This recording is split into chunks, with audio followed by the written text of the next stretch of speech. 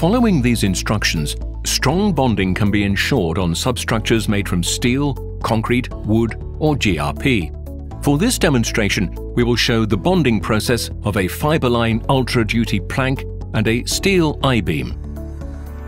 We advise you to follow local health and safety regulations.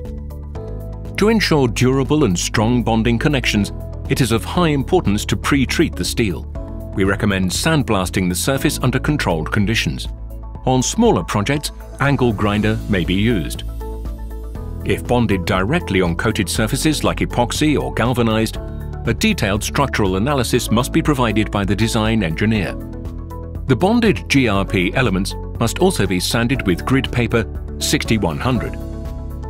Working with products containing styrene requires particularly restrictive precautions.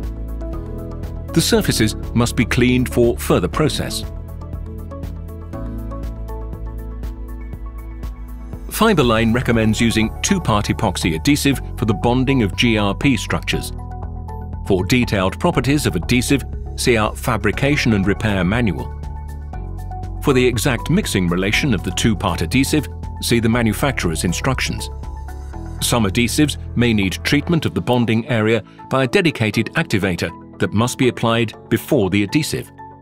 Do not mix more than you can process in the pot life of the adhesive.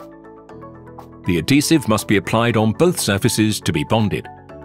The overall layer thickness is between 0.1 to 2 millimeters, depending on the project. Some projects may require bonding in between planks. However, we will not cover this here.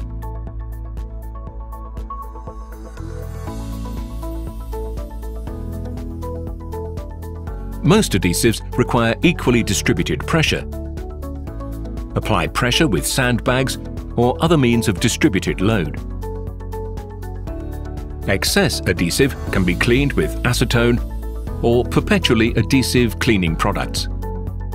The curing time of the adhesive depends on the manufacturer, layer thickness and temperature. Make sure to read the technical datasheet or contact the manufacturer of the adhesive. When smaller loads need to be transferred, like on the connection between handrails and posts, adhesives can be used both with and without grinding the surfaces. The handrail is now ready to be installed. For more information on how to fabricate structures with GRP products, see our How To videos.